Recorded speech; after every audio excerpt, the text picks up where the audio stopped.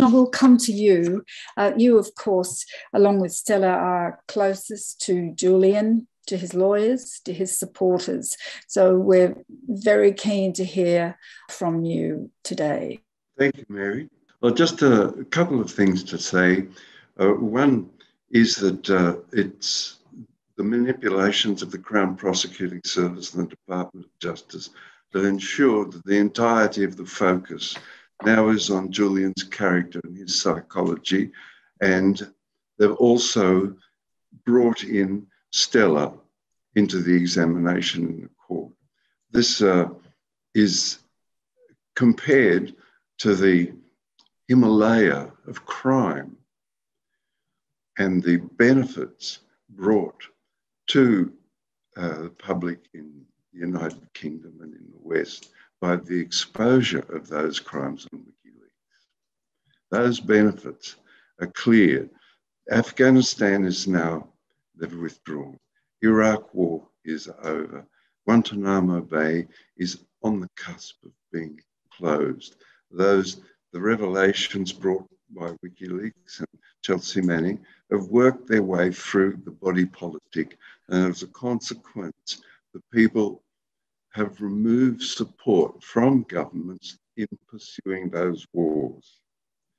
The scandals, of course, will continue to manifest themselves over the coming years, but the public even have invented amongst themselves a meme: endless wars.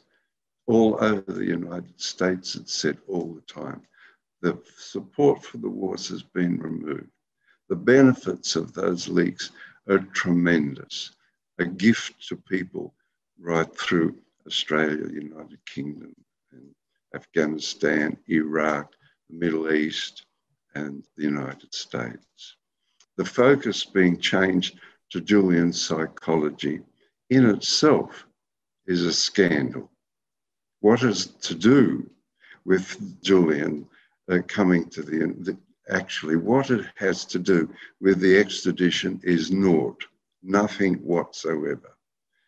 Also, I'd make the point that Professor Koppelman had 17 visits over a period of 3 months, plus spoke to me a couple of times. We met and then spoke on the phone a couple of times, other members of the family. Time, that is, if there's to be a reevaluation of Julian's psychology by a psychiatrist, there's another year involved before a hearing can be put together about that. That in itself is another scandal.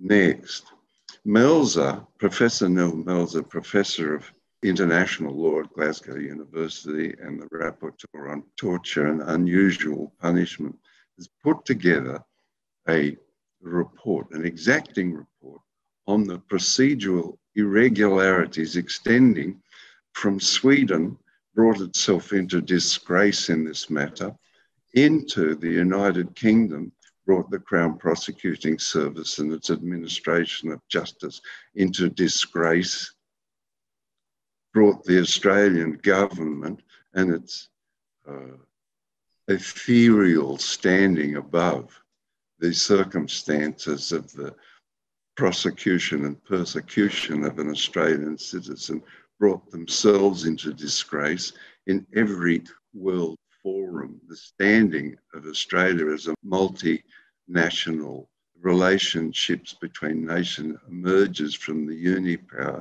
The standing to enable us to negotiate with other powers and other states is brought to ruin because we just obey. We just obey, so we're not significant.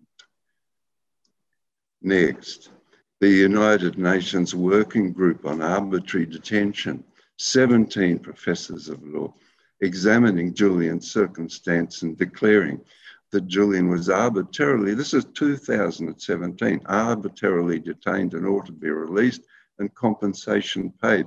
Another report came out in February 2018 asserting strongly the previous report of the working group. That report derided in the United Kingdom, ignored in Australia.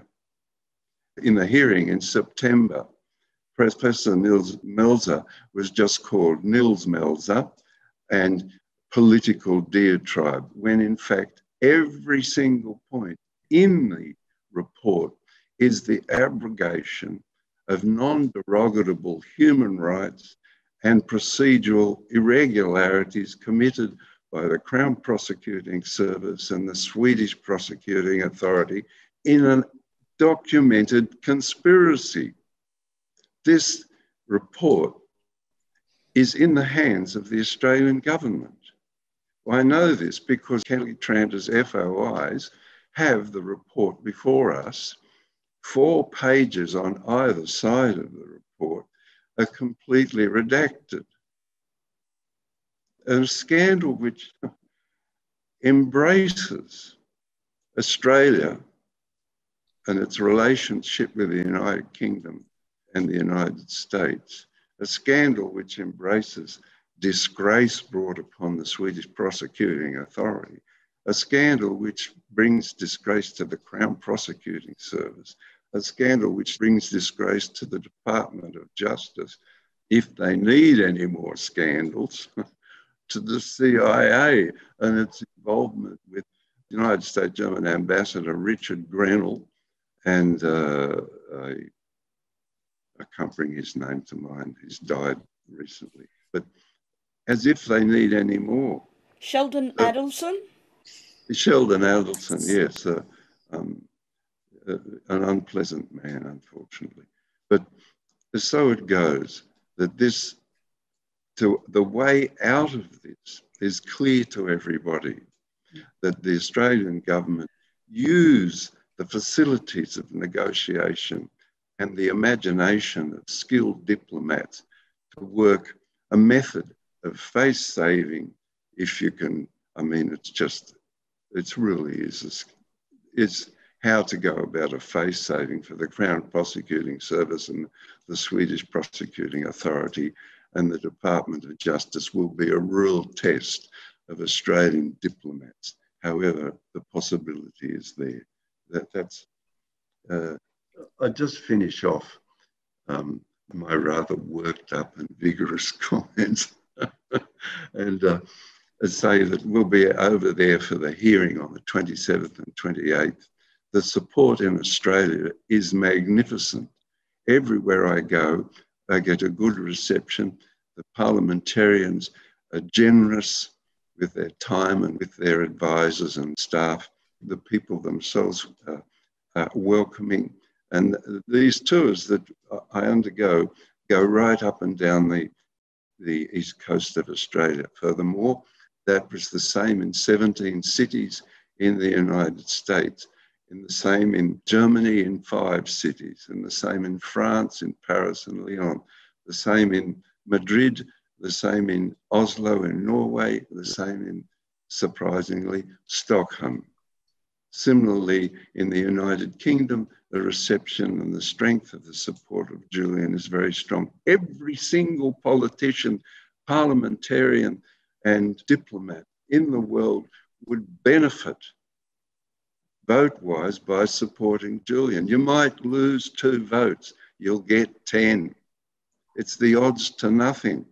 I cannot understand why the Australian government and other governments don't put their shoulder behind this and solve it, because it brings benefits. It's already brought huge benefits to populations throughout the world, and it will bring benefits to governmental administration by showing that governments can support and can act in cases where clear injustices are seen. Thank you. Thank you, John. Thank you. I'd like to ask you a question about the appeal, one of the grounds of the appeal, and that is the assurances. What's your response to the assurances that the United States has offered that Julian won't be held in the conditions that his doctors fear he will and lawyers fear he will, and that he won't be going to ADX, and he'll be able to come back to Australia to see out a sentence? Well, they're complete rubbish. You know, it's now 12 years moving towards 13 years. They just want to murder him. That's all. They want him dead. They discuss means of doing it. They've found a legal means of doing it. It's 12 years. It's no joke. They've been pursuing Julian Assange in the embassy.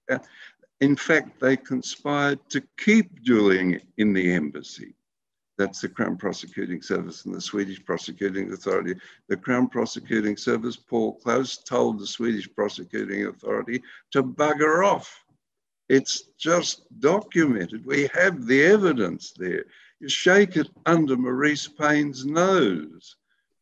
My God. There was also evidence given at the extradition trial that the United States has offered such assurances to the United Kingdom in the past and reneged upon them. Well, you know, see, the thing is you can't refuse the assurances between states. That must be clear to us. They can't say, no, your assurances aren't worth 2 bob. They have to find something else. The European Court of Human Rights in a hearing was given assurances by the United States in a particular case of extradition. The assurances naturally have to be accepted. They were accepted. The person was extradited to the United States and put in SAMs, special administrative measures. You know, the assurances are between states. They must be accepted. I understand that. So other means have to be found by the diplomats, by the lawyers, and by the administrators, and then enforced by the politicians.